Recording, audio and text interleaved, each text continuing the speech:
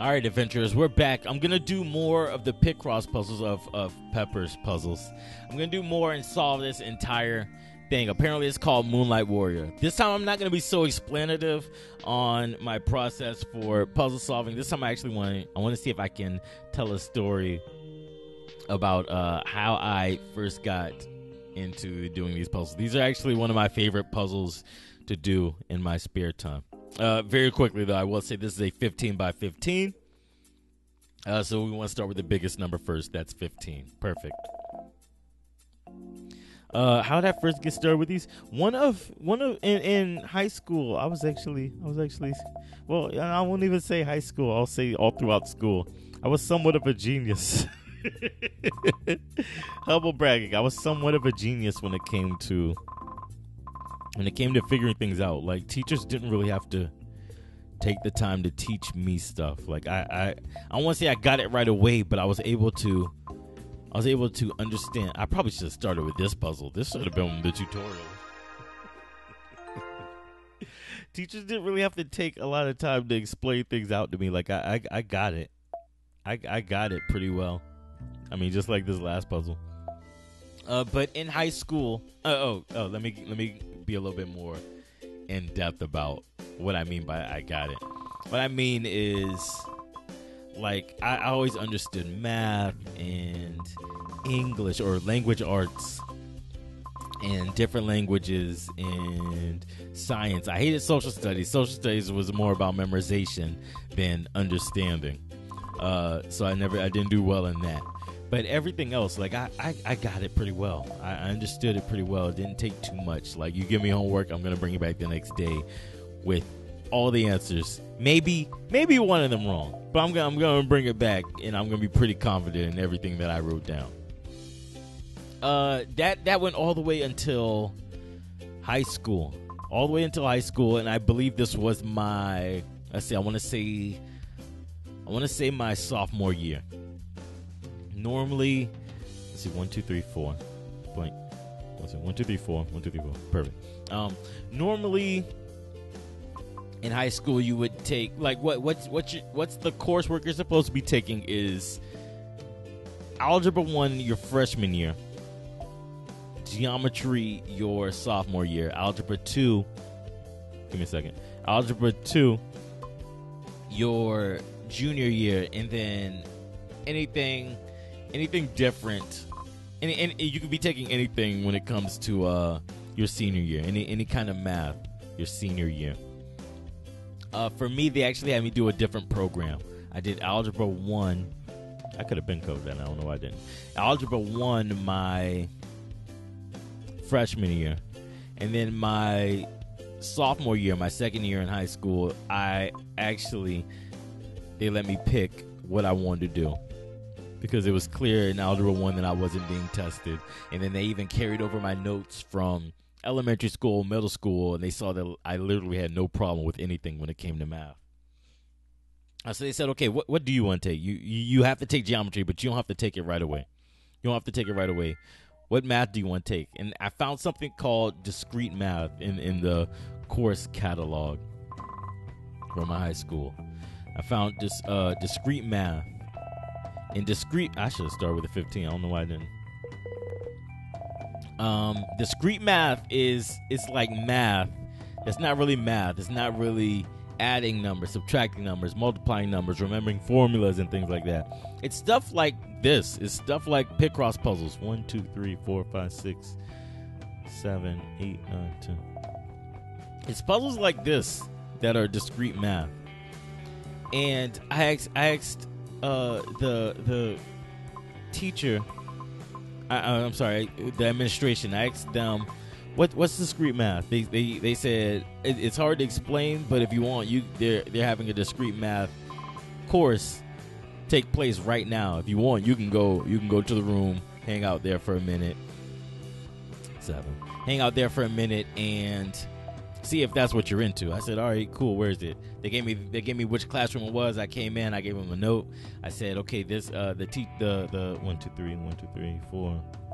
Administration said they wanted me to check out this course to see if if I would be down to take it. She goes, okay, good. We're doing a puzzle. I said, y'all do puzzles in here? I thought this was high school. y'all do puzzles? I was like, okay, fine. I don't get it. I don't get it. She said, what do you mean you don't get it? I go, it's just a big box. It's just a big box with other boxes. What is there? What am I supposed? How is this a puzzle? I got one too many. Uh-oh. Is it one of these again? Did I do this again? Hey, God. Pause that story.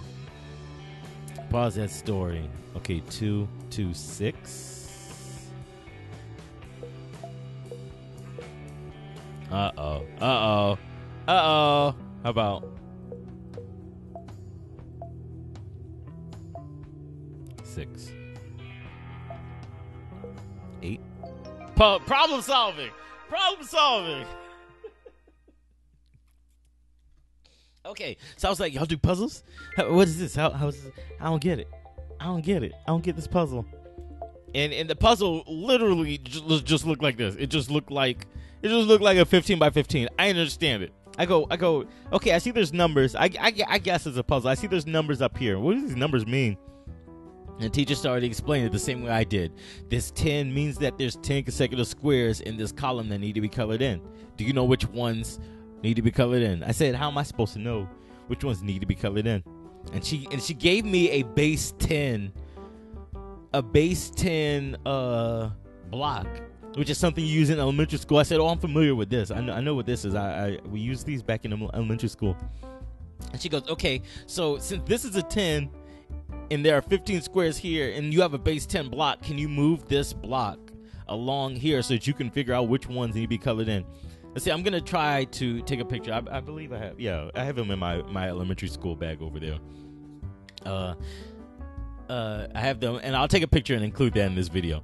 But can you figure out where they need to be? Very shorthand, a base 10 block is a math tool used to teach kids how to count and how to regroup and things like that. It's part of addition. So I was not expecting to see a base 10 block here. So I said, I think I get what you're asking me. You're saying which of these squares in this 10 column need to be colored in. And if I use this base 10 block, I can put it all the way up here and see that these need to be colored in. But I can also put it all the way at the bottom and see that these need to be colored in. And if they have to be consecutively, that means that these are colored in. She goes, you really are natural. You really do get this. I said, I mean, I guess I don't understand how these work. I don't understand how the ones with more than one number, but I get this part, and I think I can figure that out if I did this right so far. She said, you did that right. Go to work. I said, all right. And I tried. I didn't get it. Like it was a little bit too complex for me. I wasn't ready to be just thrown into the fire, but I understood that much. And that's kind of why I like, because she challenged me. I never really got challenged by a teacher. I never really had a teacher be like, so you think you understand this? Let's go. They knew that I was already being taught stuff at home, so they didn't even try. I'll go ahead and say it. They didn't even try.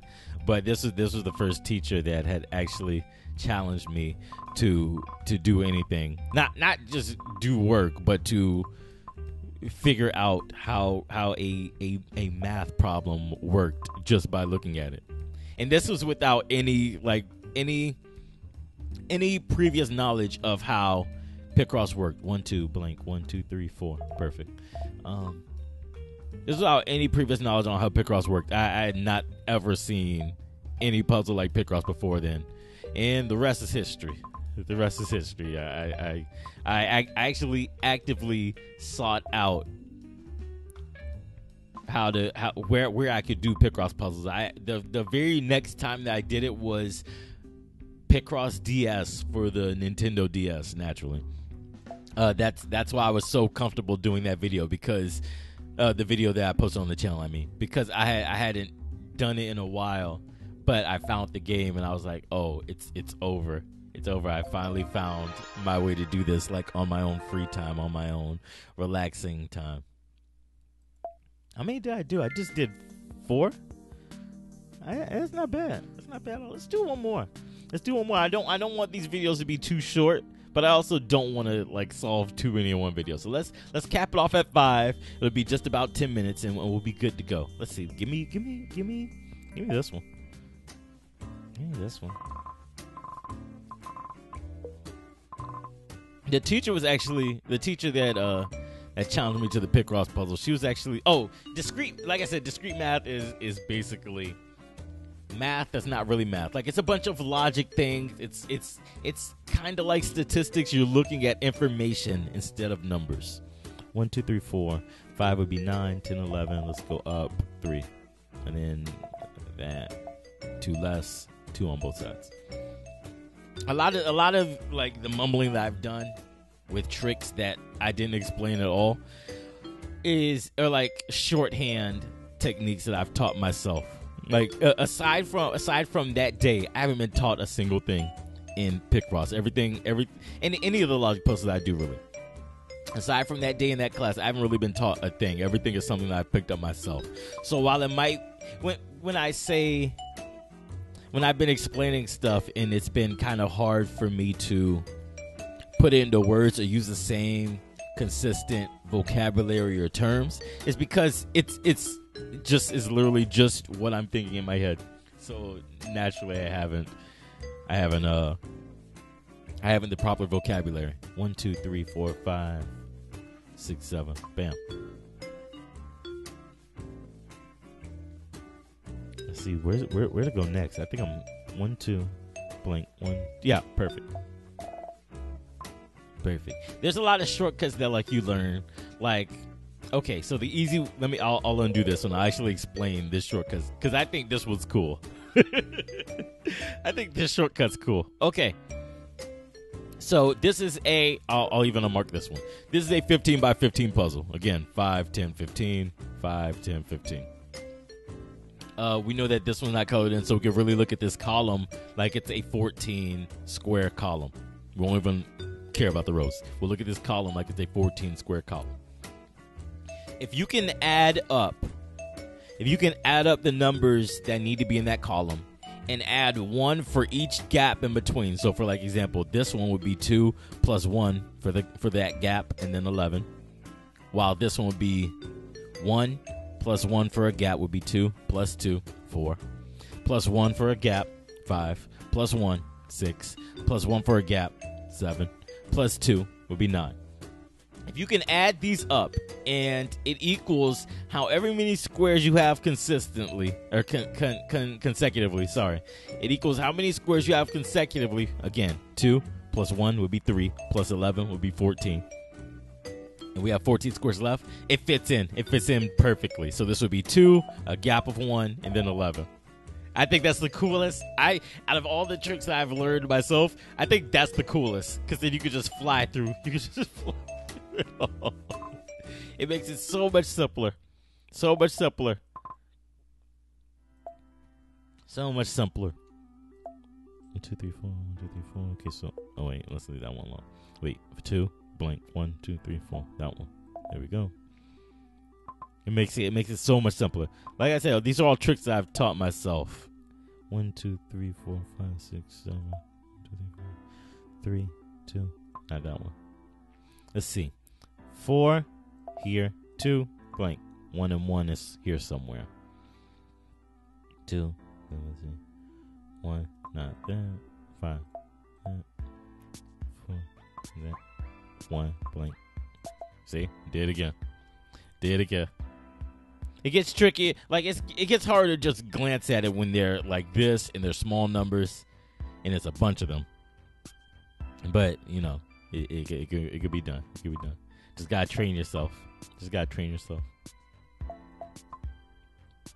1, 2, 3, 4, 5, 6, 7 here. Bam. 2. Okay. That one. Not that. Not that. Those. That.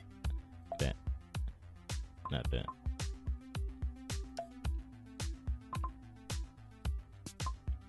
Two. 1.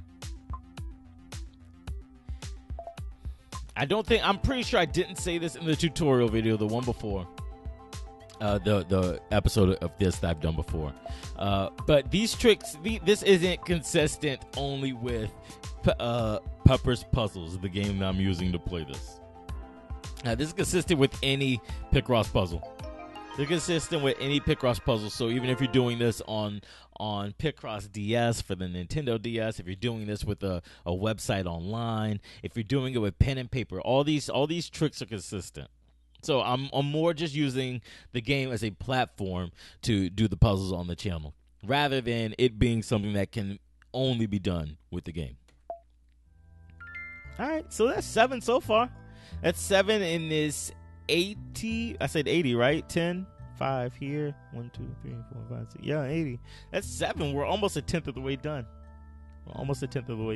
I think the next video I do will just be commentary. I'm sorry, commentary free. It'll just be the puzzles, and I'll try to do. I don't want to do too many with just commentary. I don't know why I keep saying that. I don't want to do too many that are commentary free. I actually want to talk, because this is something very, very calming. You know, relaxing. You take your time to do. We'll see. We'll make it work. If you guys enjoyed this video and would love to see more, we're getting closer to solving this picture. We'd love to see us solve this picture. All you have to do is hit that red button below this video. That's the subscribe button. And turn on notifications. That way you get notified whenever a video goes live on the channel, or whenever I do something special. Hey guys, for checking this out, and I'll catch you later with more here on Altplay.